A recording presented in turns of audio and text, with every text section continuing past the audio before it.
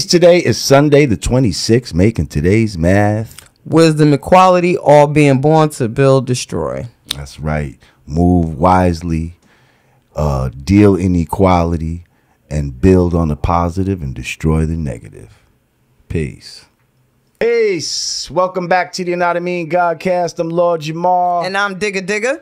And we back for another week. Another one. You looking beautiful, Queen. Thank you. I appreciate it. I like you. Look like you going somewhere. Where you going? Yeah, I'm turning up. Shout out to my bestie Alex. It's her B-Day. We were away. Okay. Having our first official Godcast. Yes. Hosting. We gig. were away. You are my road dog officially yes, now. That's right. Okay. Me and Digga. We are in San Diego. On our first official Yanadameen Godcast. Okay. You thought it wasn't going to happen. It's the first of many. Let's go. We're about to spend a weekend in Wakanda. Wakanda for life. We were in San Diego. Okay. At the Return of the God. Return of the God. Shout out to Herb Alchemist and all the beautiful people out there. Soleil, Soulflower. Lyric, shout out Lyric Jones came to check me out. Yeah. That was a good time. But I missed my bestie's birthday, so we're celebrating tonight. So as y'all can see, I got ankles out, I got shoulders. Okay, well, I got cleavage. Well, we actually might bring her in here in a minute just to say, just turn up real happy quick. Birthday and sit in with us or She's whatever out the there. case may be. Yeah, I heard her. So I feel like we learned a lot about each other. You know what I mean? Yeah, man. I feel like I learned that Rah Digga does not play when it comes to her fucking food. Nah. Okay. I don't. You actually put me up on. She put me up on Uber Eats. Mm-hmm. Okay, and I don't think it was, really out of caring about my nutritional, She wanted the $5 that you get for recommending somebody. He was about to download the app. I'm like, wait. She said, well, just get Uber Eats. I said, oh, I don't have that. I guess I need to download. She said, wait a minute, you ain't got it. Hang on. I can feel that. Hang on. All of a sudden, she typing off at, here, take this code. I said, God damn. Okay. She said, you got Deal Dollar? What's the other one? DoorDash. You got DoorDash? I said, no, hang on. I get $7 on this one. I said, God damn. You don't care about... And then when I'm ordering my shit, she's like making sure that it went through her fucking code. Like, you know what I mean? Like. I took it, so I was like, let me see your phone and make sure you did it right. Yeah. Something was messing up. And like, she was like, hang on, it went through my code, right? And I'm like, damn, she don't even like, what if it didn't go through your code? Like, at least I'd still be getting some sustenance here. But you don't even care about my damn sustenance. You wanted your motherfucking $5 I want credit my damn with your greedy ass. My Uber Eat credit. And and funny story, y'all. So we're at this event, beautiful event. I mean, you were literally like, you stepped off the boat in Wakanda. And so unbeknownst to me, the entire event was strictly vegan and vegetarian. So, we were supposed to be coming. A lot of soy. We were supposed to be coming to this place to heal and cleanse our bodies and mind. So I basically all but dropped the F-bomb on them. Like, yo, there's no meat around here. Oh my God. Vegan, what is that, Lauren? It's all plant-based foods. Lauren, all sides? Who do that, Lauren? He does not digest well, boo-boo. Oh my God, you just hurt my heart. No, take me to get some wings. I don't know what you gonna eat. You gonna eat some little bird food or whatever? Everybody just, like, you can hear a pin drop, like, meat. Digga wants meat. Meat. Tell them what happened when, real quick, tell them what happened when you saw the what you thought was beef patties. Oh, so there's patties all lined up, they piping hot. I'm like, oh shit. Chicken patty. First thing that comes to mind is chicken patty, beef patty, cocoa bread, some shit like that. I'm like, which one's the beef? Which one's the chicken? They like, no, sugar. This is plantain patty and spinach patty. I was like, oh my God. I'm like, so there's no meat at all had straight on attitude. this premises. Like, I mean, okay, forget red meat. chicken, fish, anything. Digga has straight attitude now. I'm a carnivore. Okay. And they started off on the wrong foot with that. Just let's. Yeah, I was definitely Aggie, so I did what any 85er would do in a situation like that. She hit up that Uber Eats. And I hit Uber Eats and ordered me some motherfucking food. Bitch, I'm so happy. Bitch, you see that, bitch? I'm happy, bitch. There you go. That's mine right there. That chicken made you do that. Just remember that. And she doubled up and all kind of shit on it. Like, I was like, yo, she really fucked with that Uber Eats shit. So I tried it out. It was cool. It was cool. You got you some Mexican? Yeah, I got me some tacos. We was right on the I got me some macaroni and cheese. We was right on the border. Well, so yeah, that's what I found about you. Anything you discovered about me? Oh on the yeah. trip? So what I learned about Jamar was Jamar is just as ignorant in real life as he is on this goddamn show. So we're in line going through checkpoint, and you know, little cute little munchkin, little cute little white boy. He's got his little Crocs. He's with mommy and daddy. His little pink Crocs.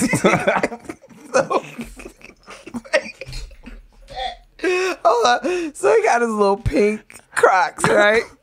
And he's got so he's got his little backpack, but it's a backpack that had wheels on it, and he's pulling it. it's actually a suitcase you can ride. It's like a suitcase you can ride. Because it's contoured where the little motherfucker can sit on it if you want. And somebody could pull him, his lazy ass, and it's got to the airport. It's got trunk, and it's got the word trunky. Wait, we being goofy. Okay. It's got the word chunky. I swear we not super high either written now. on the side of it. No, it definitely was one of them you had to be there, but... So it says trunky, but like with an eye and shit. It has trunky on the side of it. And he's basically holding up the line, you know. Because let me paint the picture just a little bit. Okay. So this suitcase that he has, right? It has a long fucking tether to it. And like a 4-foot leash to this motherfucking thing. And when you're going now around you got the thing, kid, you got the leash, and then you got the trunk. So this motherfucker's taking up at least 3 people's worth of space in the fucking line, and his liberal white parents don't give a fuck. And they're just letting him do this shit. And we're going around the thing, and every time... And he's not swift with moving. And every time we go around, little Trunky gets caught up on the pole, and he's holding up the line, and his parents are, you know, they're trying to help him move it along. He's like, no, I didn't do it. Like, you know, he's now keep in mind, there's a cute little black kid ahead of him with a regular Jets fucking pull along that everybody else Batman. He had Batman. Okay, I thought it was Jets. Okay, he had a Batman fucking suitcase, some regular shit, was moving along the line, like, doing what he's supposed to do. Here goes this little spoiled motherfucker, right? So he just got on my nerves, but this is getting on the plane. So duly noted. And I got some fucking woman behind me, okay, singing out of tune, talking about, I'm leaving on a jet plane. So I was like, we just if you don't shut the fuck. I just had a whole bunch of annoying white people around. So it was crazy. He was just getting it from the front and the back. And I'm just cracking up the whole way. So now we get off the plane, and you know, everybody's filing out down the tarmac or whatever, off the plane. Here goes Trunky. Holding up the line again. Why Jamar kicked Trunky? Jamar kicks Trunky, everybody.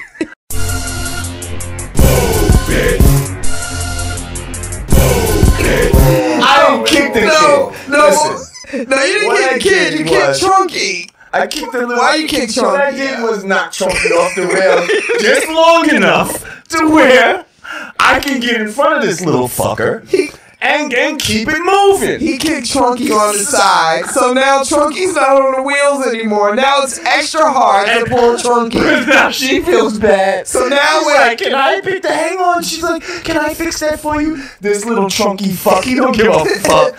He's just pulling it. And see, he's so far behind his parents because they're not even looking at him. This is what's so annoying about it. Now, mind you, now we back in Newark Airport. Now we, you know, I just walked by little Trunky. Now we surrounded by bye Trunky. Now we surrounded by, you know, more people of our likeness, and now they're chiming in like, "Somebody come get that damn kid!" Like now you starting to hear the black folks chime in. All right. And I'm like, oh, poor Trunky. Well, listen.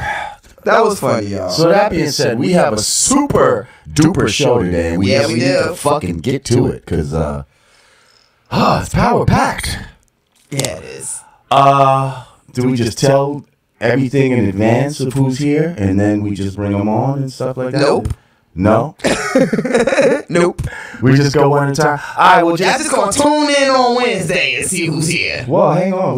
We still, you know, I was gonna maybe bring in our first one. Oh, you know what I mean? Yeah, get that. Yeah, 10 minutes. Come on, yeah. So listen, we're gonna have our first guest coming on. How many of y'all checked out The 4 on NBC? Wait, before we go, before we do that, let me just shout out Freddie Sharkey real quick for our beautiful gifts. Thank you for our beautiful gifts. That's right. Came all the way to San Diego to the show to support us. We appreciate you. Y'all go check out Gypsy Posh by Tosh. That is her brand, and we support people that support us here at the Godcast. And if you're in the tri-state area this Thursday, the 23rd, make sure y'all come see your girl tear it down at NJ Pack. Yes. Free concert summer series going on all summer long, and I'm about to tear it the fuck down. I will be there. Yeah. Okay, so anyway, The 4. Yeah. On Channel 4, right? Is it on NBC? Yes. It's on Fox? It's on Fox. Okay, Channel 5 then. Okay. Well, that's with Diddy and Khaled and the white lady. I forget her name. Who? Leah-Jenea? Huh? No, I'm talking about the other white lady on the show. There's Fergie, and then there's Fergie, and there's another white lady. Any other host? Oh wow. And the other white lady. That's who she'll be right now too. Okay. Our resident fact checker is not here to find out who the other white lady is. But really, it doesn't matter because we have a contestant from. I want to say that's Meghan Trainor. Meghan Trainor, that's who it is. There you go. See, I don't be knowing. That's not a name I remember. That's like super white. Meghan Trainor. Yeah, that's too white for my brain cells to hold on to. I have a niece named Megan. Thank you. Is she mixed? Half Puerto Rican. Okay. Well, check it out. We here. Yep. We have our special guests. We have a room full of people. I think this is the most people we've had in this room. But we got Jersey in the house right about this time. Yes, sir. Yanadameen Godcast. It's my pleasure to welcome a finalist, yes? Yes. On the show The 4, Leah-Jenea, everybody. Clapping up. Leah-Jenea.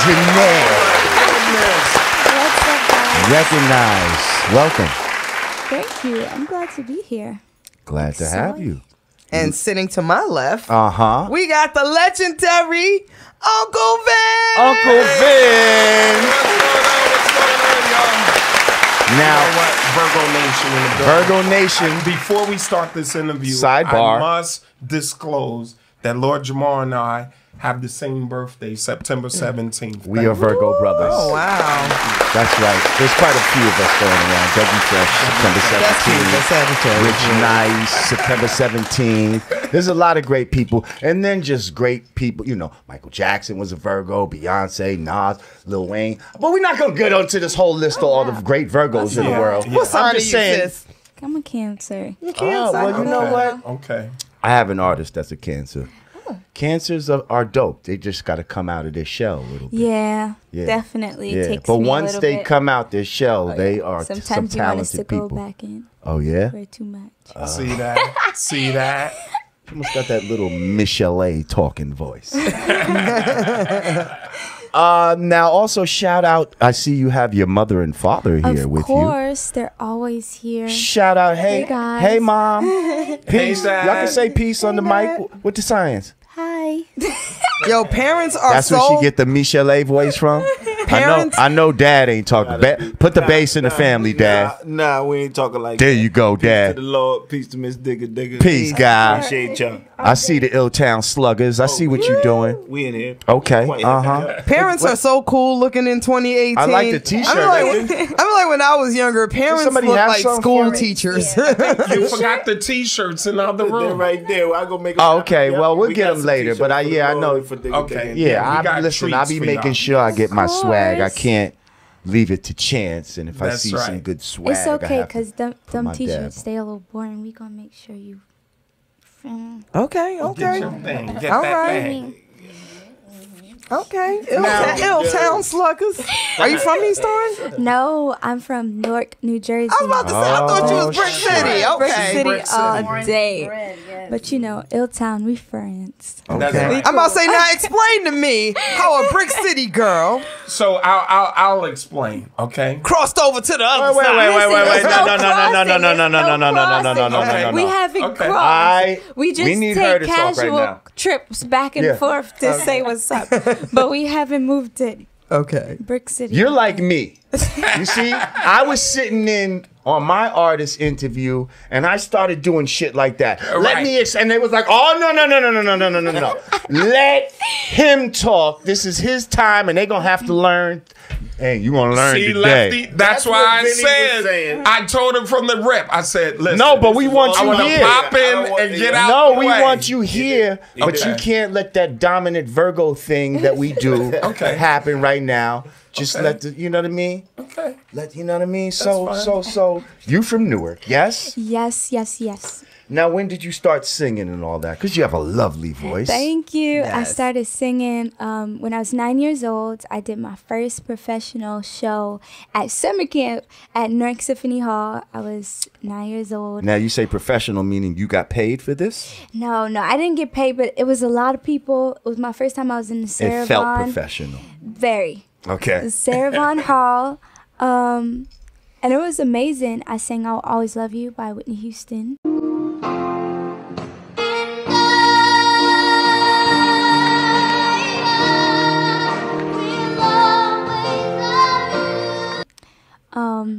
And that's when like my parents saw, that's when I saw like I just really want to do this. This is where I belong. Felt great, the lights and everything. They started making sure that I was everywhere. Every event in Newark has seen my face. You're right. If they haven't seen my face, they're lying. Because she has you on her phone right now from an event, last year? It was the summer back to school summer series. On Now, the- were you, pardon, not to cut you off, but were you, like, trained? Do you understand what I'm saying? Or did Yeah. you just, like, did you take vocal lessons or you went to church? How did you really start singing and know that you can sing well? I was in a gospel slash R&B group called Special Ensemble. Okay. And we won the 2011 Gospel Fest. And you are how old at this time? I'm 18. No, at At this that time time, that this happened. sorry. I think I was 11 Okay. to about 14. Okay. So we sang a lot of places. We met a lot of great people. And just singing with them, learning how to blend with people, learning how to, control my voice so I still stand out, but still, sound good in a group. And that definitely helped me a lot. And then after that, my brother, he was in Kinky Boots on the national tour, and I was away from music for about a year, almost 9 months, and I was depressed, hated it. But before that, I wasn't really taking music serious. I was about 13, 14. I was just like, man, like, I want to do something else, but I didn't really want to do something else. I was just being stubborn. What did you think you wanted to do? Be normal, And what I mean? what was that to you? Like, just You go wanted to to be school. a nurse or something? No, it's not even that I had other dreams. It's just the work aspect seemed like it was just like not even going nowhere, but it was just so difficult, you know. And at the same time, I didn't really know my place in life itself. So it's like, oh, like I'm trying to be an artist. That's weird. It was overwhelming for a minute. Yeah, and I think that's the best word for it. I never used it, but I think that's probably what it is. Just like trying to see the vision for yourself. Like without your parents, it gets hard. Like if you're not there with yourself. But when I was away, I started writing more. My dad's a writer, so I started writing about 10. But I was really like formatting songs and doing it myself around 14 when I was away, posting videos online, getting buzz, getting people to talk to me. So when I came back home, I was ready. Like I was ready for war. I started getting training. That's when I started getting training. His name is Boris Brief. He's a small Russian man, and he helps me tremendously. I started opening up for people, Music Soul Child, you know, some just great slide people. this a little bit Yeah. this way because I don't want to block your face. Oh, okay. Okay. Yeah, I do that even on stage. We have a mic over here. Can't see my face. But yeah, that's really when everything started happening. I was just doing shows, doing openings, just trying to get my buzz up still. But you know, making bigger moves like getting background singers, you know, trying to illustrate an actual show. You know, just starting to be an actual artist. When I came back home, KG, is Eric in here? Eric, and Uncle Vin, they reached out to my dad because they used to work with him back in the day. I said before, I was posting videos online, trying to get myself out there. They saw them. They're like, okay, you're ready for work now. So started going in, trying different songs. You know, this was okay, that was okay. And then we did Perfectly Imperfect. I'm perfectly imperfect. This is who I am what you see. I may be imperfect, but I'm perfectly imperfect me. And I was like, wow, it's awesome. Started promoting that, did a video. Then it was just the talk of, you know, we're going to start this management label called Illtown Sluggaz. And it was just like, okay, it's time to start making, you know, bigger moves, getting yourself together, styling, my caress, you know. And who's Illtown Sluggaz? Well, it's a lot of different artists. It consists of Okay. it's a lot of artists convinced of me, Fresco, right? Fresco. Angel, No Halo. Yeah, couple dope artists that's also coming just from everywhere. Different sounds, completely different. Yeah, and we did a song together called On It. Not everyone rocked on it, but it's kind of like our group song. Okay. And just to hear all the different like flavors come together, I'm so excited to do something else with them. But yeah, so then the 4 opportunity came up, and you know everyone was kind of just like, well, you know, TV's tricky, but we're gonna take a chance on you because, you know, just represent yourself the best and do what you know that you can do, because it's like, you know, get on TV, you can do good, you can do bad, and it's just like you don't know, you know. So I did the show. After my first episode, got mad buzz, like super. A lot of people just like, who is this? When times were rough, I made sure I held you close to me. It's like, and it was crazy. It happened out of nowhere, because from when they first posted the little advertisement first, and people were just like, okay, like, we can't wait for next week. And then more people from out here started watching, so their ratings went up, and they were just like, whoa, like, what have you done?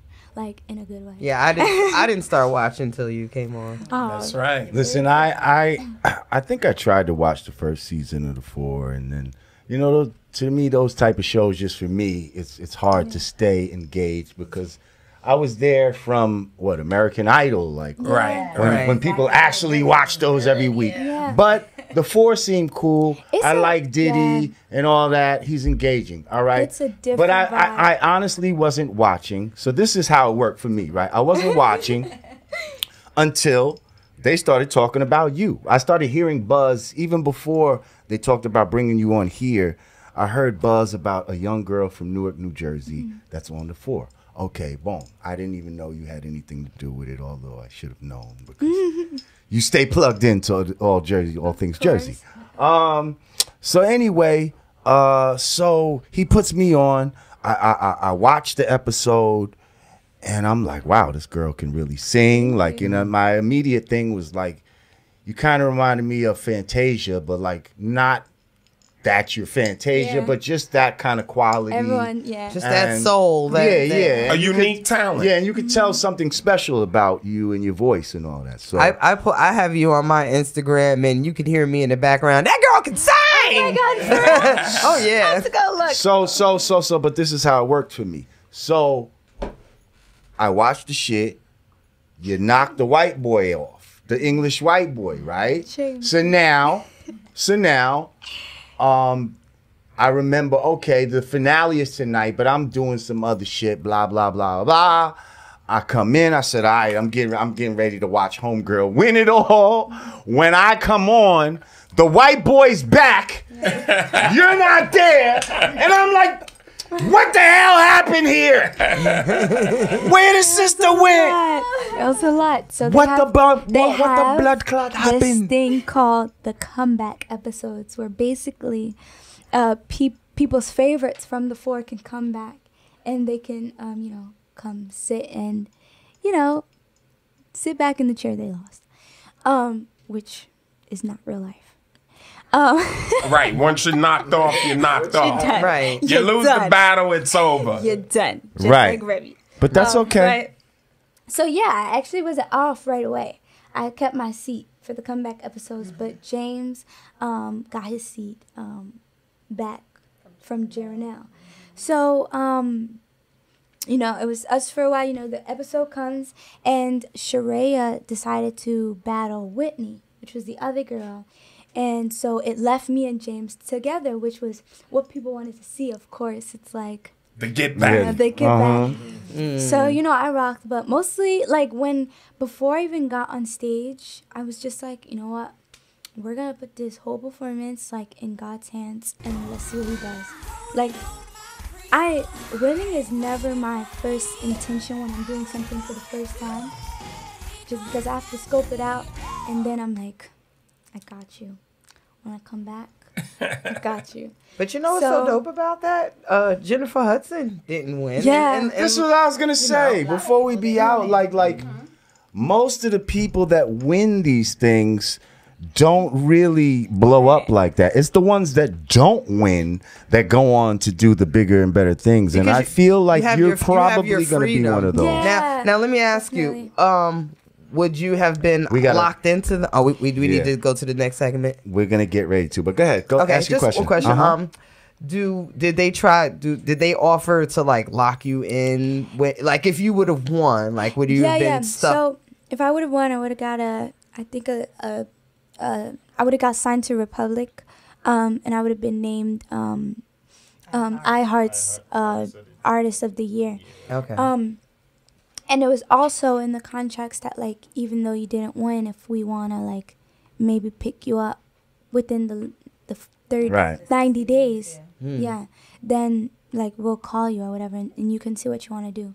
But really, like, and I've been seeing this a lot lately, like, independent with strong management is the wave. Like, all that label stuff is, like, Oh yeah. like, it gets really difficult. So I'm happy, like, and just the growing process with everybody has been amazing. Like, even just seeing the way that like I carry myself in interviews, or like I have a vision of who I want to be, like, so that I can have longevity, you know what I mean? So the growing process with everyone is great. Like, I don't tell you guys all the time, but I love you. You definitely so seem dope. mature for your age. You seem like you're gonna be able to handle this. You got great people around you, and we wish you nothing but the best. You know, I see good things for you, and just Yes, you look like you've grown so much. You're probably I know, you're it's gonna be crazy mad at my so much. post. You got the glasses on. I'm like, oh. I need my glasses. I loves just her broke glasses. them. Yeah, but as soon I'm gonna get some new ones. And keep they're your gonna head be on back. straight. Yeah. And don't let all the social media and whatever, there's trolls and all that nonsense. And don't worry about that. Speaking of social media, where can people find you? I am on Instagram at Leah-Jenea Official, LeahJenea Official. Okay. And I'm on Twitter at Janae Leah. Vin, shout out Illtown Sluggaz and where can people hit you up and all that type of shit? Yeah. Well, on Instagram at Illtown Sluggaz.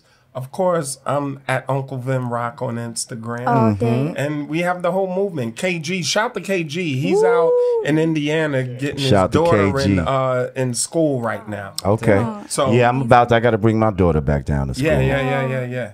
So if I have like 3 minutes, 2 minutes, a minute, I can explain to you guys Okay. What what this Illtown? Illtown Yes. Sluggaz Go thing ahead. is. Go So ahead. Illtown Sluggaz is a group created by KG and myself, okay? Okay. So it is a record label and a management company, and just throughout our travels and all of our whatever, it came down to, you know what? We had a mascot, which is the bear. And we didn't want to name it the Naughty Bear, so KG was like, yo, let's name it Slugger, like Louisville Slugger. I was like, whoa, we from Illtown, let's name it Illtown Sluggaz. And everyone knows KG has been producing artists for years. He had the Divine Mill label, so he put out Next, Janae, Jaheim, all of them. He was and killing now we just have a new reset with Illtown Sluggaz. So it's the same thing. And you It's- guys were the Same greatest with grind. branding. Yeah. Like, Yeah. So wait, So, are you and- straight R&B or we got No, hip-hop no, it's artists? everything now. Okay. We have everything. We R&B, have. Afro-punk. That's We right. got Dope. everything. So we have pop artists, we have R&B, we have Afro.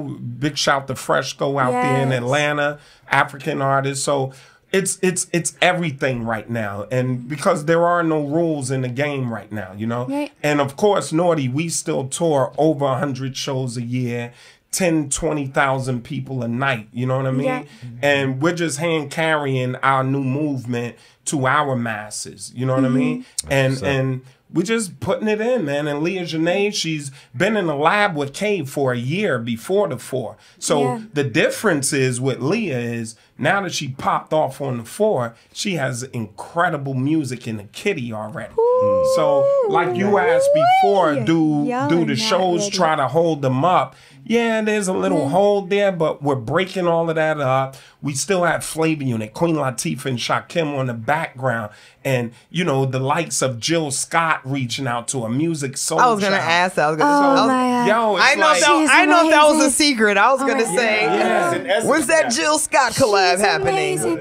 Oh my gosh, please say it. Leah has an army of support. She has an army of veteran artists Generation. who They're know awesome. what's going on out here. You know what I mean? And as a matter of fact, a lot of these artists, such as ourselves, are independent. We know how to deal with the new labels, those new 360 deals that you don't necessarily need, Right. but you can go to the table and use these businesses. You can use these corporations for the services that they provide. Right. Yeah. Well, I definitely feel that you're once again in great hands. Thank You you. got great people.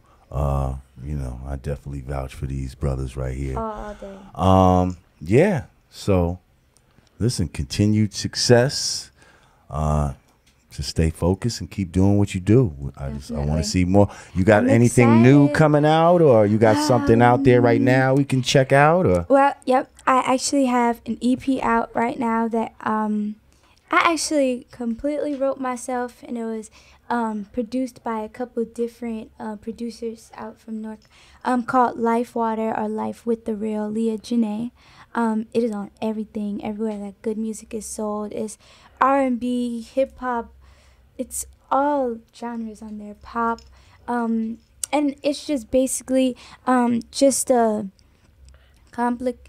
wait, it's complicated. Yeah, Compilation. Compilation. I was gonna say complication. Compilations of songs, just describing situations that I've gone through like a third eye, basically.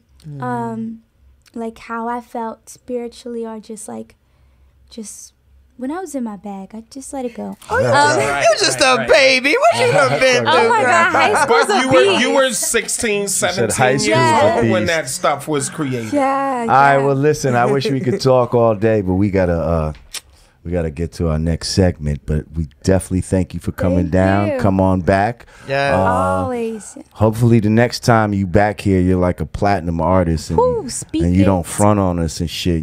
And Of course Right, not. right. and you remember I'm like, remember when you had your glasses on that stage? Uncle Ben won't let me. So yeah. Come on, yeah. Jay and Digga, y'all know we all come from the same hood, right. hood of the music industry. Right. So That's right. we know there is no fronting from where we come Okay. from. Never. So no matter how far she goes, no matter where we're taking her, and we all go together, this is the home right here, man. Definitely. So we always revert back to the bricks. They know how we do with know. Jersey. Okay. So you know how we do with Jersey. That's So right. Okay. home is home. Dorothy, click those little Sharonski heels, baby. Well, shoot. On that note, we're gonna be back right after this.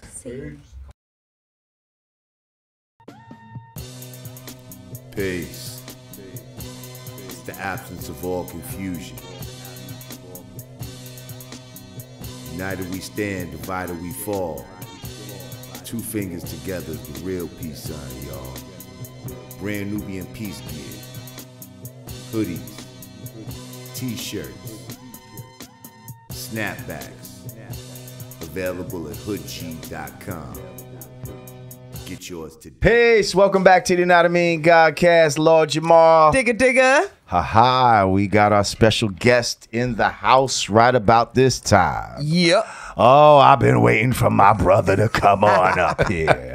A lot of people thought he might not make his way up here. They're thinking, oh, you always be up on DJ Vlad. I bet you he ain't never gonna come up on your show.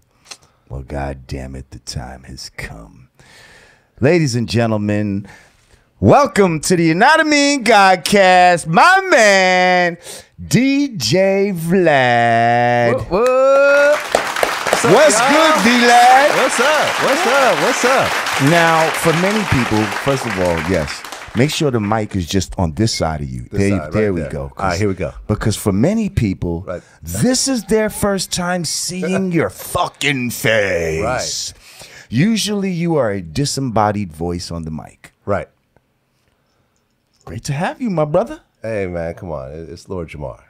What's You know? poppin'? Come on, man. And now it's an honor to be here right now. Hey. It is. It's an honor to have you, man. This dude right here, I mean, listen, he helped, you know what I mean? He the first one that put me on to some internet talking shit, you know, because I know how to talk, but little did we know that, you know, it would resonate with people, you know what I mean? And I guess he was the first one that saw that.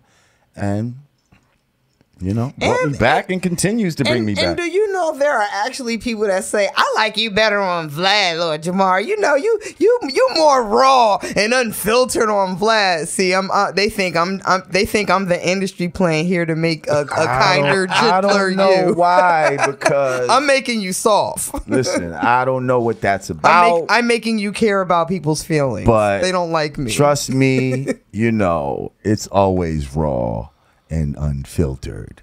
So anyway, you got the Vlad TV, one of, I guess, the biggest, probably right now, the biggest hip hop blog site. Yes, I mean, we're one of them.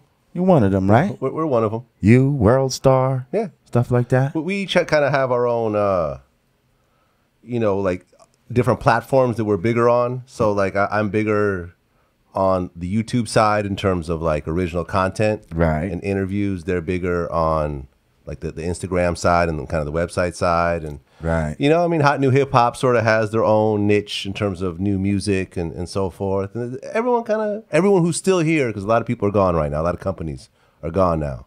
But everyone that's still here is doing his thing in its own way. So how long have you been doing this shit, and how did you get into this? Like, what made, you know, DJ Vlad say, I want to start putting videos up on YouTube, and hopefully that can be a thing?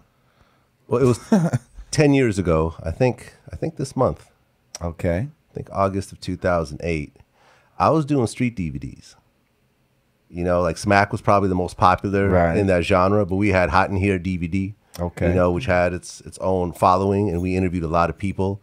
And I would just grab a camera and interview people, go on music video sets and just wait my turn, or go on media days, or use my connects, go to studios and everything. And I was doing that, but people weren't buying DVDs anymore.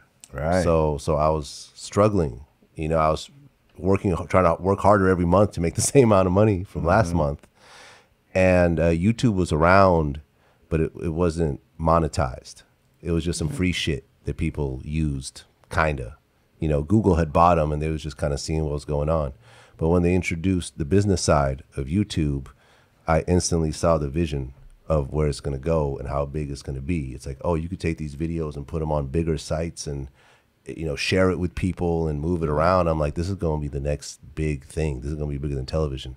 So I just stopped everything else that I was doing. I stopped DJing. I stopped making mixtapes. I stopped making DVDs. I stopped making documentaries, which I was, you know, doing at the time. And I said, I'm just going to do this 100%. Okay. Anything? Well, I'm curious to know how you two started, you know, developed a relationship and It was from Kanye? Yeah, you going on Twitter talking about Kanye's skirt. Right. How did you feel when Kanye rocked the skirt?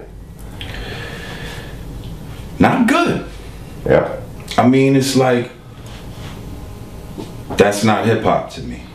You understand what I'm saying? That really has no place in hip hop. And the only reason why an individual would do something like that is purely out of ego, arrogance, and lack of knowledge of themselves. That's I went how it on, started. yeah, well, I went on Instagram actually, and I guess Twitter. Oh, was it Instagram? Yeah, you might I be went right. on Instagram and Twitter and made a statement basically about, you know, how they're trying to feminize the black man, and I showed an example of a guy wearing a skirt and a blazer at the same time, and I was basically said, we have Kanye to thank for this, okay? So somebody had contacted me, like one of those, you know, some sort of blog or whatever, but they do written blogs or whatever, and he said, do you want to do an interview about that post? And I was like, all right, like, I don't give a fuck. Like, ain't nobody scared of Kanye. You know what I mean? So we did the interview. It did all right. I don't know if you saw that interview. I think guess, I may have. Yeah. That's probably what it have. was. And because it went around a little bit, but it wasn't as big as like some Vlad shit. So then he hits me up and he's like, do you want to go on camera and talk about this? I was like, fuck it. And it's funny because I had not too far in front of that discovered like VladTV and like was watching the videos, and I just liked the format and just, you know what I mean? It looked like some cool shit. So then for him to call me, I was like, oh, that's cool. Yeah, I go on there. I fucks with this.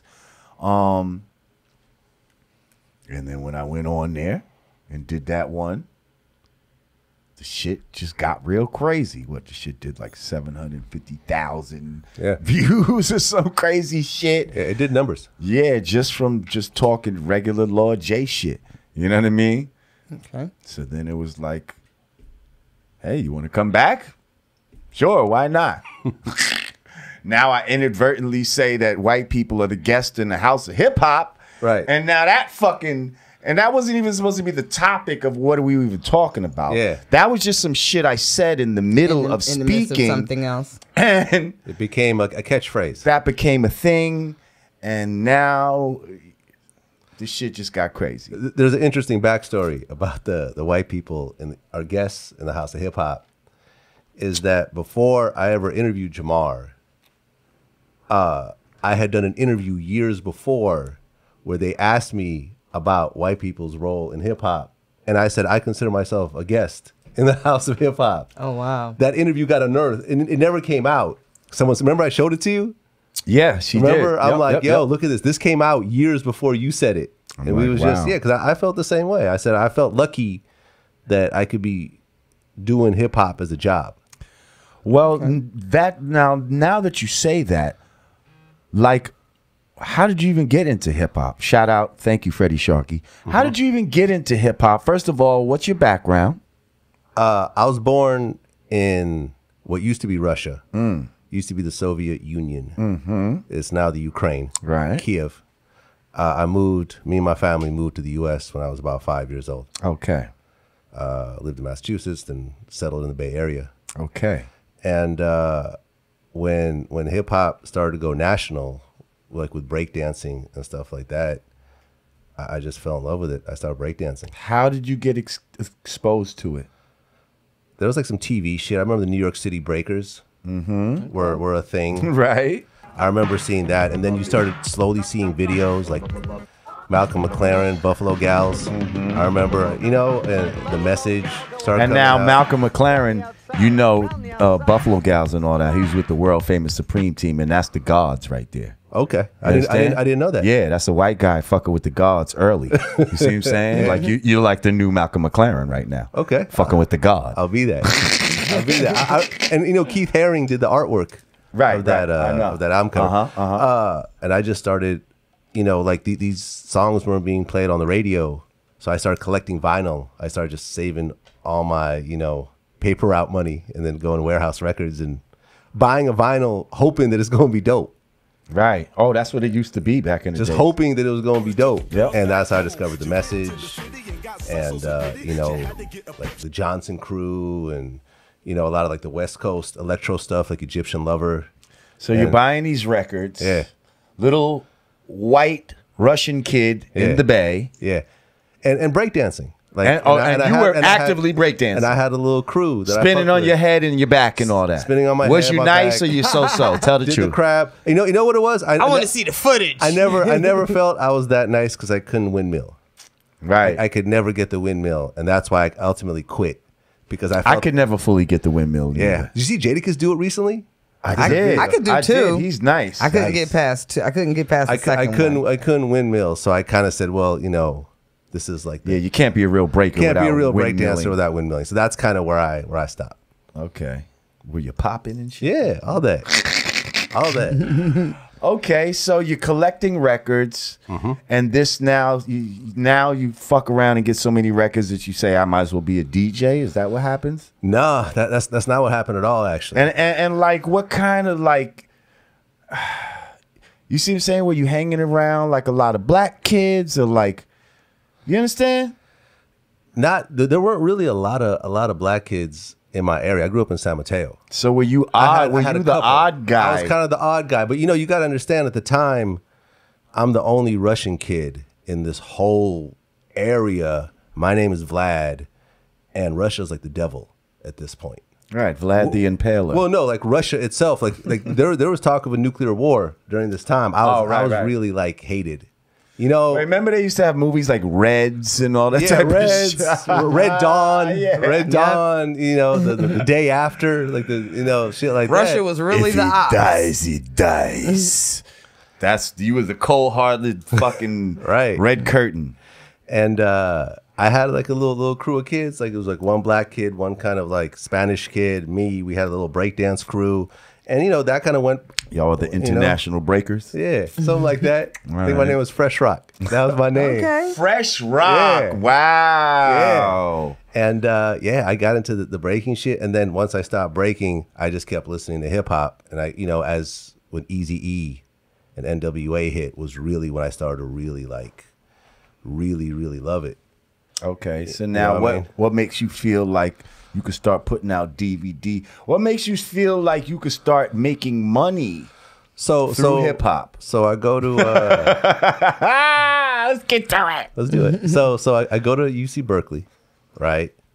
And then there's a hip hop scene out there. Like where I was living in San Mateo, there was none. But Berkeley, Oakland was a scene. Hieroglyphics was getting signed and putting out records that we were all loving. And I just started like producing a little bit. I got a little beat machine, you know, because I played some instruments in you know, junior high, saxophone and clarinet and you know, a little bit of guitar and, you know, a little bit of piano and stuff like that. So I started making beats. And I just started going real heavy at it. Like I kept making beats and kept making beats and kept making beats. And then one day I realized it wasn't going to be Dr. Dre or DJ Premier. I realized it just wasn't that. I didn't have that best in the world thing. And I moved into this new house. And, you know, I had these DJ friends of mine, DJ. And they left their equipment. And I'd been making beats for so long. I jumped on the turntables and it just came natural. Wait, can we rewind for a second? Because this is, you just said some shit that like white people will say real casually, but like, we need to know how you get there. Yeah. You moved into a new house. How'd you do that? At the time? You know how casual motherfuckers just be like, oh, I moved into a new house. For a lot of people, that's a big step. How'd you move into a new house? It was an apartment. It was an apartment at the time. How? What were you doing to make money at the time? Well, at UC Berkeley, I was a computer science major, right? There you have it. And as the World Wide Web was forming, I was sort of in the epicenter of all that. So I was going to school, bubble? I was in the bubble. Like while I was still in school, I started working for Intel and Sun Microsystems and Autodesk, like the 3D companies. And it was like I graduated, and the .com thing was going crazy, right? And motherfuckers was paying me 6 digits out of high school, out of college.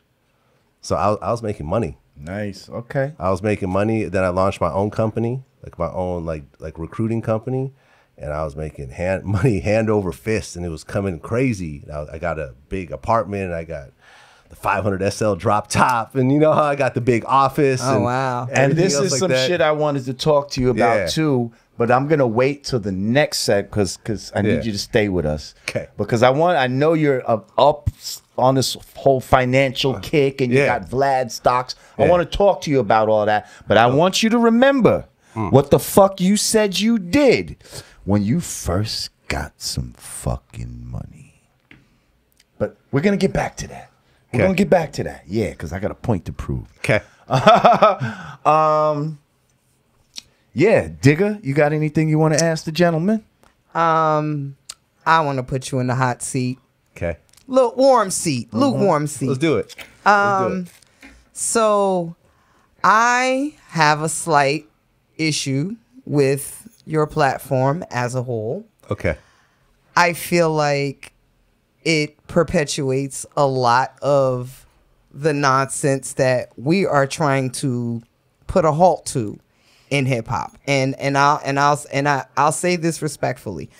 I've been invited up to Vlad twice in my entire career. You didn't come. No. Let me break it down. The 2 times that I've been invited to Vlad in my career. The first time was after I made a diss track towards Tyler the Creator. Okay. I did come for that. I came for that. Okay, I didn't do the interview though, did I? No, you didn't. You didn't do the interview. Yeah. I did speak on that. Okay, yeah, that's why I forgot. My bad. Yeah, No, that's cool. You did come. My bad. But the second time I was invited was after a little, thing went viral. Some comments I made about Iggy Azalea. Okay. And that I declined that because I just felt like at the time I said what I said when I said it. I didn't need to repeat it. But my issue with that was I consider myself, for the most part, a positive artist. Like, I'm not really out here shit starting. Like, in the midst of all my hardcore digga, I feel like as Dirty Harriet, I've always attempted to preach the gospel and really show females another way to do this without, selling themselves sexually. How come I've never been invited up just to talk about that? I think you have been.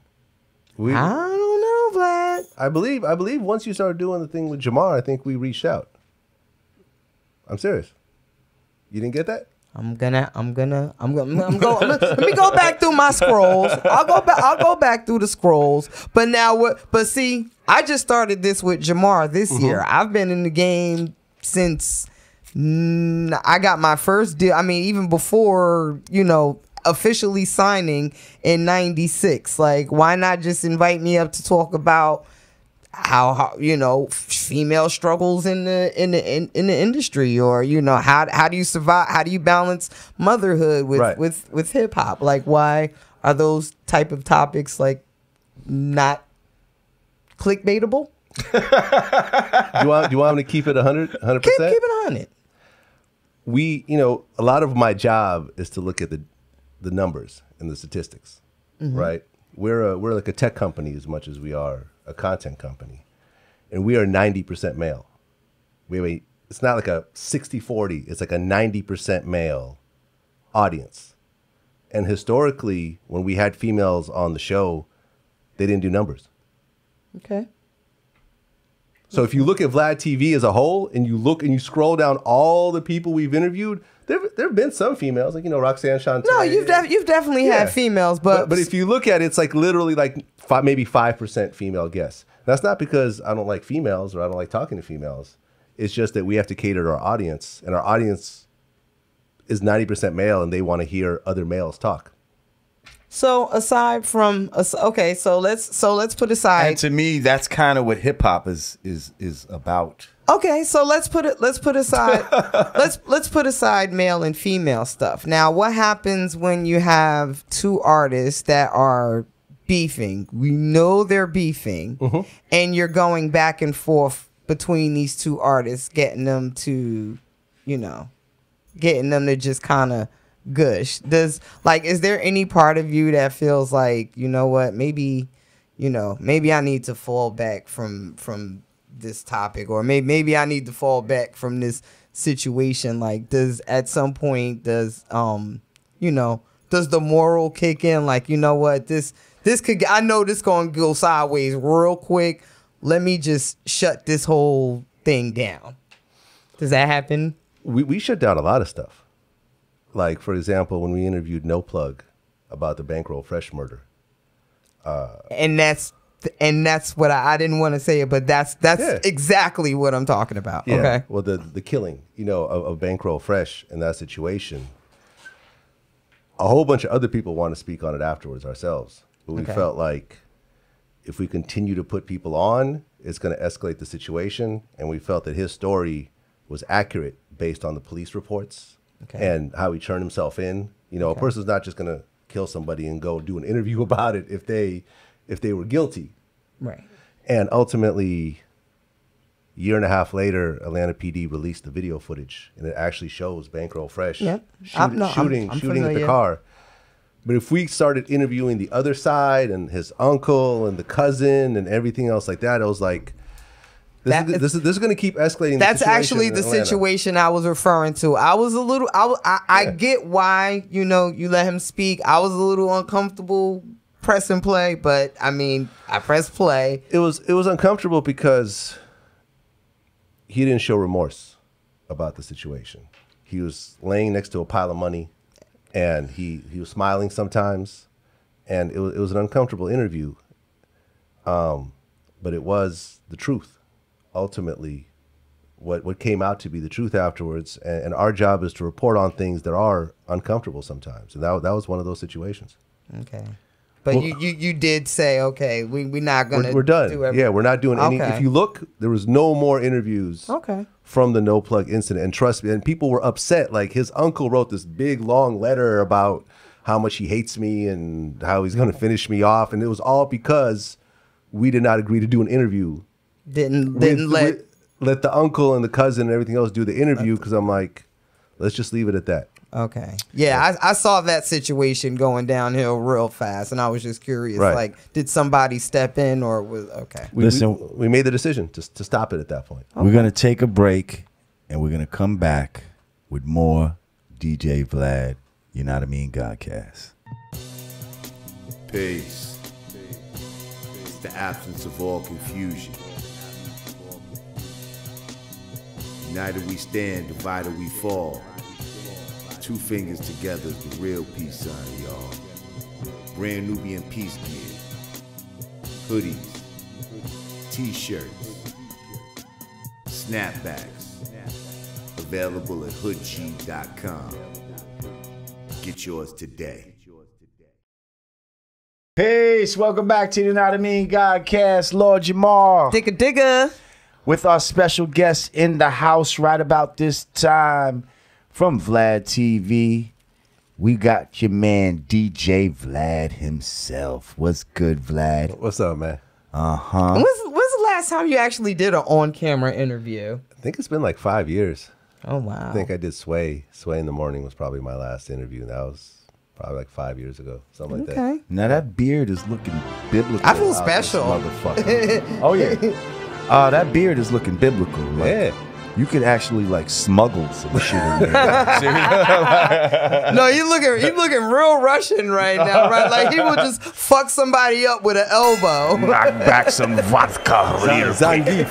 Zangief from Street Fighter. Word. So, yeah, so we here talking with Vlad, and Digga's asking the tough questions. Well, shit, we all gonna ask the tough questions. Listen, this is my man, but he knows. See, this is why I fuck with him and he fucks with me, because we keeps it real. I keeps it 100. Like, we've had times, especially in the beginning, where he might like name one of the interviews, the title will be some shit that I might not agree with. I'm like, that was one line, and why would you name it that? And I'm hitting him, but he's a real motherfucker. That's all I could say. Like, and that's why I fuck with him. Like, and I sat across from him, and we've had discussions about culture, vulture, and white man, the devil, and all. And this is still my boy. Okay, so it is what it is. But the people are not going to allow us to let you sit here without addressing that. And they'll be like, Lord Jamar, you being soft on your boy. So here we go. Here we go. We got some people that call you DJ Vulture. Right. Okay. The term culture vulture has been made popularized by the homie Dame Dash. We had a discussion about what we feel the definition is, and you know what I mean? There might be degrees to it. What do you feel, DJ Vlad, about being called a culture vulture? Do you think it is a fair moniker? And, you know. Do you think it's applicable to you? Right. Well, I think from a certain standpoint, a person would consider me a culture vulture. You know, I'm a white Russian kid that makes money in a black art form. So under that definition in and of itself, that would make me a culture vulture. Other people might say, well, he's from the culture, and and he gives back. He has people like Jamar, and he has, what I'm saying, like different, figures that uplift the culture. So my son, even Big U from the Rolling 60s, one of our really big interviews talked about how he came from this life, and now he has lowered the gang violence in LA, helped to lower it to a time from when there wasn't any gangs. He has a program where he goes and diffuses situations, from all the different neighborhoods around LA. So I try to definitely give back. So from that definition, someone might say, well, no, he's not. It's you put yourself out there and people are gonna comment on it. I accept it. Right on. I mean, how does it make you feel a kind of way, or? Like, God damn it, I was break dancing since I was 10 years old. Fuck you mean? It don't make me feel no type of way. I mean, when I could be Vlad the programmer right now and no one would have an opinion about me. I could live my life without being called a culture vulture or the police or the feds or whatever, get death threats in my DMs and, all that type of stuff.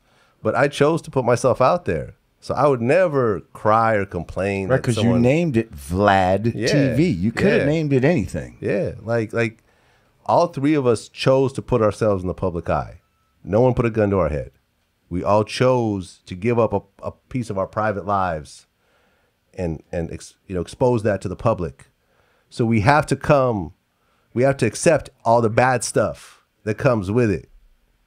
You know what I mean? You can't just take the money and the fame and the shows and, you know, the respect and, oh, yo, you changed my life. And, yo, I love when you did this and that. Yo, you know, that first Brand Nubian album, like, it touched me. Oh, yo, when you did that one song, you know, with Buster, like, yo, I loved it. Like, you can't just have that without, yo, she's whack, he's whack. You know, the bars are trash. You know, you trying to be this or that. Like, it all comes with it. And that's how I look at it, honestly. Okay, well, let's just move on to money. Okay. Okay? Because this is something that you talk about a lot. Yeah. And I see that you have a passion. You've started this Vlad Stocks Instagram page, and you're trying to basically steer people towards investing in the stock market and just being more physically responsible and thinking about, you know, economics and shit like that. Investing, period. Investing, period. Within a culture and within people that don't traditionally see this as something viable and all that. And I get that. I think that's cool. That's noble. But I want you to now remember the story, right? When you were talking about when you were a computer programmer and you moved into your apartment and when you first got some money, right? What did you do? You got a Benz. Yeah. You fuck money off. Okay, like, now imagine, because this is the dilemma that a lot of black people have. Right. And let me just note that, you know, I didn't finish that part of the story, but I lost all that. Right. I went broke and had to sleep on couches because I didn't even have a place to stay. Cool. But I'm just telling you what you did.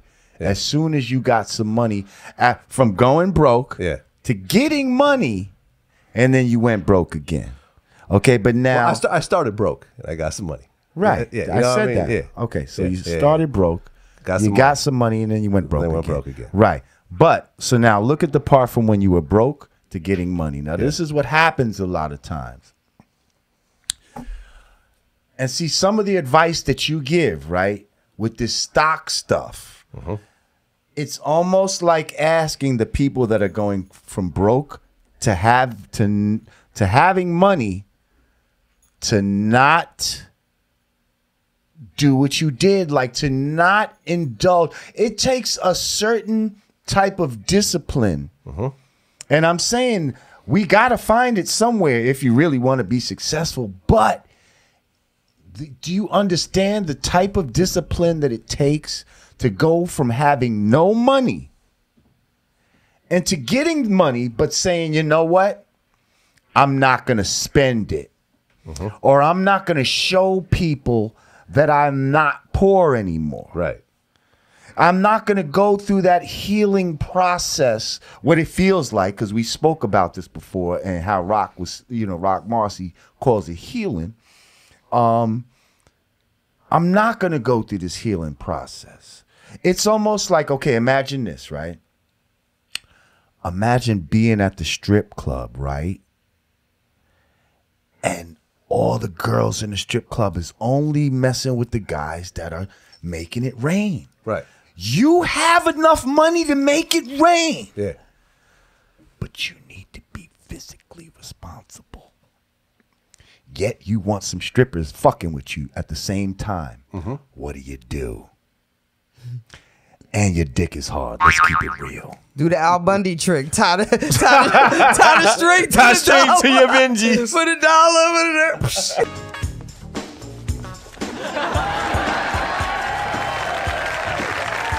Next. Or like 50 Cent. Just Lap dances all night. Be like 50 and just take it all back. You know what I mean? After you throw it. Yeah. Give me that. That was just play money, girl. You didn't think you was keeping that. Right. But do you understand what I'm saying? Like 100%. That's a big dilemma for people. Yeah. So you had made this saying at some point, you know, people might come up on 10 G's, even though I still don't agree with everybody, but some people just might. You see what I'm saying? And for 10 G's, you can get a new hairline. Huh? I learned for 10 G's. You get a new hairline. You get a new hairline. Hit up Safari or Tiger, yeah. Listen, is that how that works? Hey, I don't know. I don't know. Word on social media is for 10 G's, you can get a new hairline. And this is male or female? I can't confirm or deny them male allegations. or female hairline? Probably means hair, right? Shouldn't matter. I heard it's running rampant in the male community. Really? Yeah. Well, hey, shit, for less than 10 G's, you can get a that whole Beijing, new. You get a whole new something hair. on. Women can get a whole new hair. Well, so yeah, so what I'm saying is, it's definitely hard for a lot of people to go from, you know what I mean, nothing to something, and then to the point where they can actually, you know, have excess money to save and all of that. Like, this is where the mind frame, like, if you broke and then you get some money, if you don't have the mind frame like you're still broke, you're gonna be fucked up. Right. Because you think that it's always gonna keep coming. But you gotta always remember that you did this and you still do shit. Like let's keep it real. You drive a nice car. You own a fucking Rolex. You live in a nice fucking home. What if I told you that the key to all of this, don't drive that car you're driving, Vlad. You need to drive a Toyota with not leather seats either. Right. Material, motherfucker. Oh, yeah. Okay? Regular schmegula car. Regular schmegula watch. No phone posits. None of that shit that Vlad likes. And all these sneaker collections and shit. Like, what do you do? When I was broke, that's exactly what I had. I had like a 1980-something, like, Nissan bullshit. You know, because you had to. You had no choice. I had no choice. So what I'm saying is, once you get that bread, it's hard to not spend it. Correct. How many people have the discipline to not spend the bread? Most don't. Vlad? Most don't. I didn't. This is why a lot of times some of this advice doesn't work in the real world. But I think, because I'm trying to tell you to take shit like this into account, that the average person almost has to have the discipline of a fucking Jesus out there. You know what I think happens though? Like, definitely when you're younger and you've never had the money before, you're gonna go through that. Like, I think when I got my first record deal signing bonus, I went to the Timberland outlet. I don't know what other female rappers did, but I needed every pair of Timbs in every color. I got every color construction Tim known to mankind. So New York, right? This is such a New York moment, right? You thought you was the shit. I was the shit. Trust me. I had olive green. I mean, I had perforated construction Timbs. That used to be my shit. Yeah. To go up in a spot and just get shit in every color. Get every color. I went to Reading, Pennsylvania, and bought 30 pair construction Timbs. Wow. And I literally, I went through my signing bonus earlier. And I told this story before about how, like, I realized I was broke when I tried to buy myself a beveling iron and my card declined. And I was like, oh, shit. Wait, isn't that something for your hair? Yeah. And that ain't that much, right? Right. So I'm like, oh, shit. How do I tell Q-Tip I blew through all this money? So I had this whole speech prepared about how I was going to ask for more money.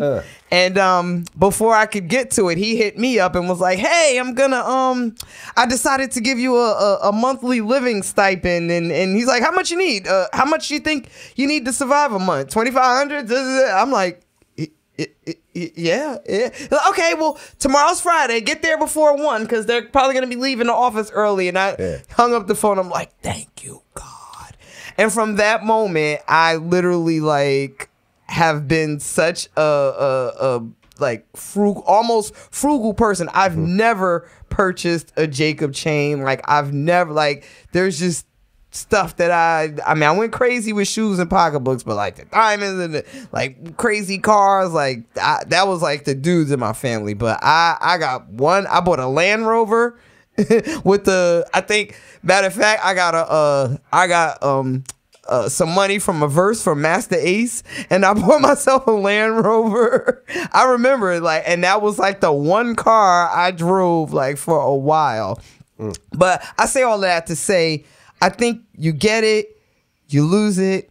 when you get it back, it's like, all right, now I know what to do. Right. If you get it when you're older, you'll probably you figure out. I move think better. it's the young mentality, and I think I was even more disciplined because I had a baby. Like I got my advance, and I had my kid all in the same week. So I didn't really get a chance to go out and trick off. Like I had to look for a babysitter to go trick off. So I was pretty much at home with the baby. So that kind of helped curtail my spending a little bit, but definitely I don't think that's something that's ever gonna stop. Like I think if you're young, and especially these kids nowadays, what they signing with little what's his name, Pump got a $12 million deal. Like all these little guys now, like they're getting like multi-million dollar deals. How do you tell them you should get a Prius? You should like So Vlad, how do you advise tell those us guys? why and how you got so passionate about this stock shit, and you know, get into it. Well, yeah, when I was making money originally, when you start making money, you start thinking you're gonna keep making that amount forever. Yes, you especially felt like in this business. Like, Right? you think them shows ain't never gonna stop? Yeah, I got it. I'm gonna maintain it. It's gonna keep coming. You start spending it before you get it. You start expanding. You do that. You know, you don't know you like certain shit until you start doing it, and then you get used to it. You know. You get used to a certain type I never of house. knew I liked linguine with gold flakes on it until you don't want to go back to the regular linguine afterwards. Yeah, it just don't taste the same without the gold flakes. It don't taste the same. And I had it, and I wasted so much of it, and I went broke to the point where I couldn't even pay my taxes. Like I spent a year, you know, that was when I said, okay, I'm going to become a DJ. This is really my passion, and I could either go back and get a regular programming job and pay my taxes, or not pay my taxes and use that money to work on my craft and pursue my passion. And so you did some black shit and not pay your taxes and worked on your craft. Shout out to fucking Vlad for that shit. All right. It took me 10 years to get back to the level I was at when I went broke. A decade of just grinding, like. And this is as a white man in America. As a kid in New York that's from the Bay, that has no connections, that wants to become a mixtape DJ, and has a backpack full of mix CDs, leaving them with the Africans on consignment, and coming back, and you know you don't have your slip, so they're not gonna pay you. And you know the stress of grinding out through hip hop, which is something I've always loved, but here I am trying to actually do it, and it took me 10 years to get back to where I was. And I feel like I was really one of the lucky ones, because I think most people, once they lose it, they never get back to that point again. It never comes back So around. now once you got back, you said, you know what, I'm not going to fuck this up again. Well, and that's what got you to stock shit. You realize in retrospect what's important. That I never had to go broke. If I understood money back then, I could have set up a situation where I could have had my money, I could have put money aside and had it grow where I always had a certain level. You know what I'm saying? Like people invest money and they let that amount grow, and it gets to the point where, you know, with compound interest, they have a base. I had no base. A $150 phone bill fucked my whole life up one day. You know, because I went over my minutes. Like, I didn't know how I was going to pay it. Like, I was really at the edge and making bad decisions. Because when you're in a corner, you're making short-term decisions to get by. And I learned so much from that time that once I got reestablished and more money started coming, and I started really to study money and understand how just keeping cash, you technically lose it every year because of inflation. Compound interest is so important. Investing in stocks as opposed to real estate is a better choice for most people and stuff like that. I wish I had known that back then. I could have been in a situation where I never went completely broke. And that's kind of the message that I try to give to people. I wish I had known. I wish there was a Vlad Stocks page that I followed when I first started making money, but my parents never really had money. None of my friends had any money. I had no direction. I was just balling out, fucking with girls, like fucking with fake friends, you know, that would help me spend my money. And I wish I had something like that. So I tried to devote this type of financial education. I don't really make nothing off it. I don't sell. You know, I don't sell a package. I don't have people invest in me or whatever. I just put it out there, and I tell people I'm not a financial advisor. This is what worked for me. If y'all want to fuck with it, cool. If not, nah, I think it's a really good page, man. You got a lot of common sense shit on there, a lot of good quotes and shit like that. And I'll look at them. Yeah, that's all right. I see what y'all like. That's really the page to fuck with. Actually, that Vlad Stocks page. That's a really good page. Like. Because it ain't about, if y'all got a problem with the bullshit, let's just say of a regular Vlad TV where, you know, first of all, I'm glad the fucking Slim Jesus shit stopped in its fucking tracks. That's done. See, that's some shit that people was blaming you for and acting like, oh, he don't give a fuck about the culture because he's bringing people like Slim Jesus to the fucking game. He stopped himself. He's like, hey, I'm not about this life. And you need to get the hip hop finger wagged at you for that one because that was some fucking bullshit right there, Vlad. You did that? Yeah, he did that. I helped that. He helped that motherfucking happen. shit. But guess what? That motherfucker gone, dead in the water, and we ain't gonna hear from that motherfucker no more. That being said, the Vlad Stocks shit is actually good shit. Something positive. Like, you see what I'm saying? Like, sometimes I think people just like to bitch for bitching's sake. Like, you know what I mean? Like, there's always positive and negative in all things. I know like, somebody you know what I like mean? that sometimes. Anyway. Yeah, there's positive and negative. I know somebody that would you try to be contrary for contrary's sake? Who the fuck bitches for bitching's sake sometimes. Who in the? I don't know what the fuck she talking about, Vlad.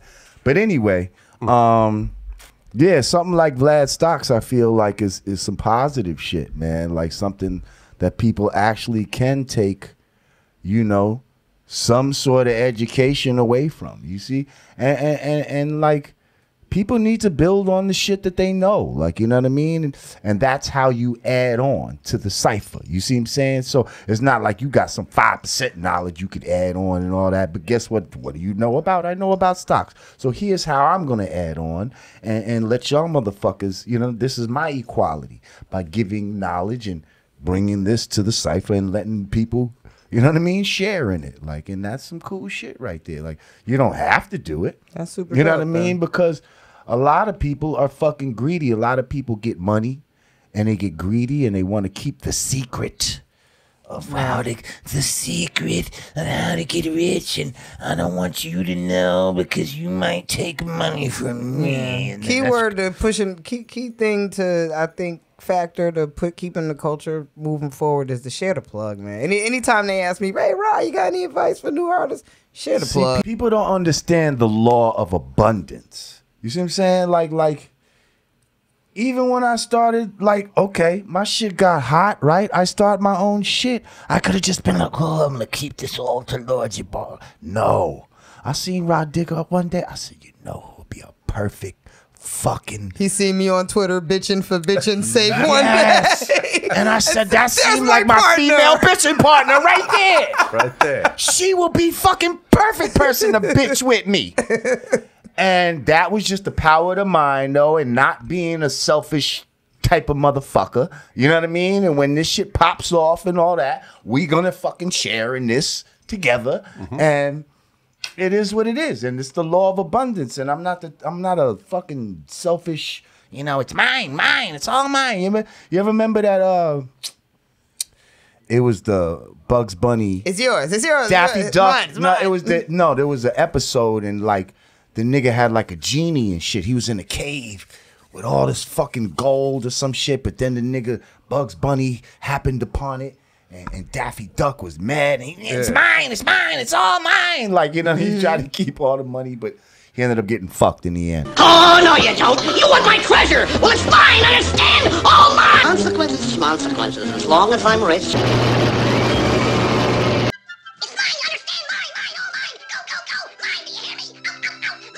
Or whatever. He got shrunk and then he was Yeah. Hugging the pearl, right? Because he was like tiny. Yeah. I remember that. That's some shit right there. Yeah. Don't be Daffy Duck. talking about it's mine.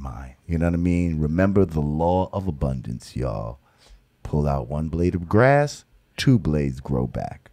Okay, so don't worry about people taking shit from you and all of that. Strength in numbers. The universe shall provide. With that being said, man, was it painless? Yeah. Totally You had to think for a painless. second. Yeah, man. I mean, you lived. You still got your beard. It's not on fire. I mean, hey man, listen, I'm down to discuss whatever.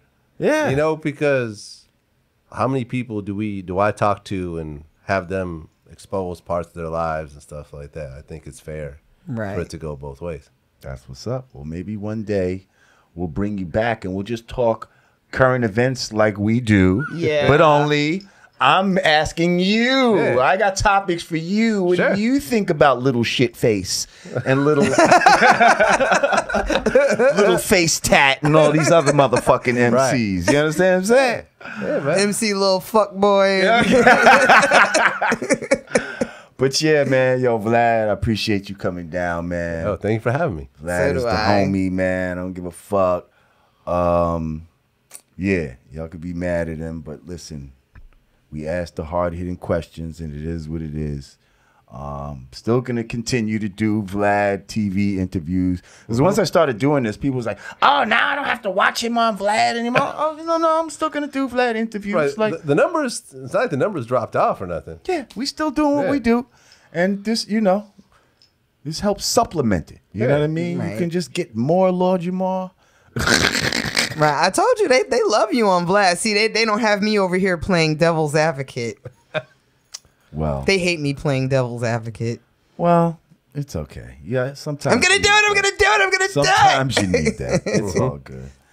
But yes, thank you for coming down, bro. Appreciate you. Another great show, Queen. Absolutely. Thanks, Vlad. I'm gonna be scouring my bookings, looking for my invite the next time I drop some. I don't know when I'm dropping some new music. Please. I'm always doing cameos and stuff on other people's shit, but I'd be lying if I say new mixtape coming next month. Like no, I'm gonna make you do something. I know. We're gonna do something. And my little sister be beating me in the head like, sis, you probably like the only one from your generation that still got it. That really right. I'm like, We're stop gonna have a that. talk. But I see you about to hit the pavement with Oh, yeah. Sexy Alex. Oh, yeah, I got once my hot again, pink. happy birthday to Sexy Alex.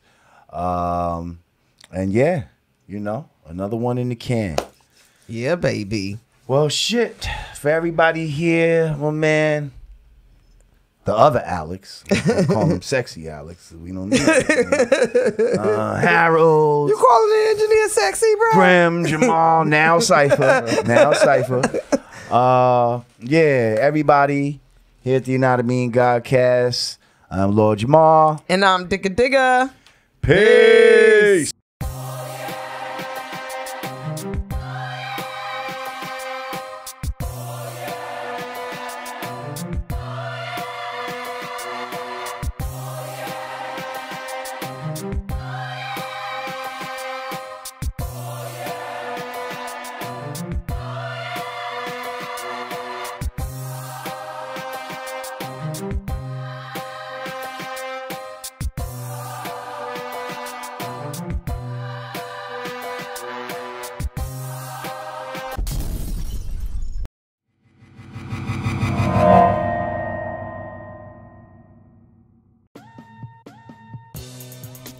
Peace.